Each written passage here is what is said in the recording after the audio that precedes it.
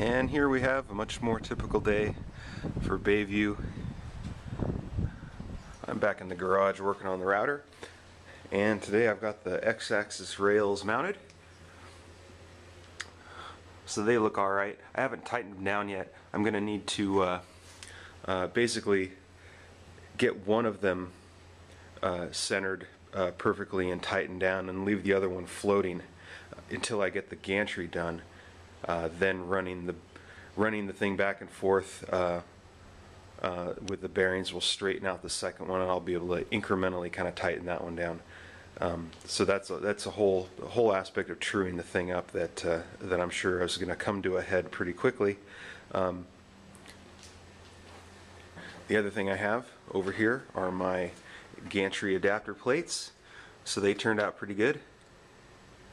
I got those milled over at Russ's last weekend.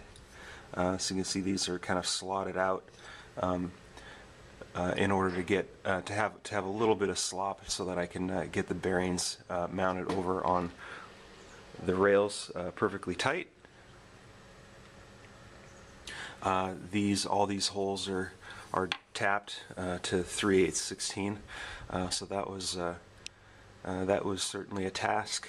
That was basically 2 nights in the living room, sitting down in front of the TV, tapping holes.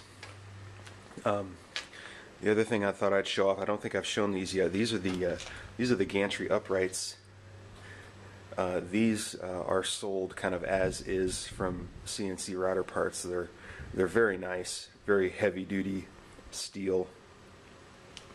The other thing I thought I'd show you, I've been mounting all this stuff up with these little T-nuts and little button head bolts. That's what's kind of holding everything together over here. The other alternative is this carriage bolt, which has kind of a square, well, I wouldn't call it a square head, this kind of square bit at the base of the thread, and that holds it steady in the slot when you're tightening it. I prefer the little T-nut with the little button head bolt. The only problem with that is that you have to get the length almost exactly right on these. These are 5/8 inch long in order to mount something that's 1/4 of an inch thick into the channel here. The advantage of the carriage bolt would be that you can have kind of unlimited bolt length, and it would all just kind of stick up above, and then you would cap that with a normal hex nut. I'm not exactly sure which one is better. I much prefer the look of the kind of black oxide finish with the little nice round button head.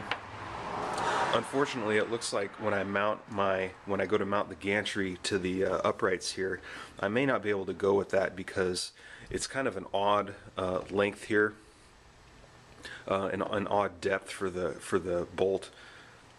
So I'm not sure if I'm going to be able to find the right length. They're kind of a pain in the butt to. I mean, you can always get a long bolt and then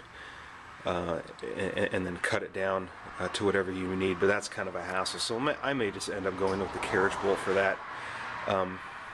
But that, well, that will be coming to a head pretty soon because this is moving right along. I need to mount the gear axe onto here, onto the X-axis, also onto the Y-axis gantry. This last week I got all my parts, all my electronics parts, so I get to start working on that. That'll be something that I can do during the week down in Seattle. So yeah, things are progressing. Check back later.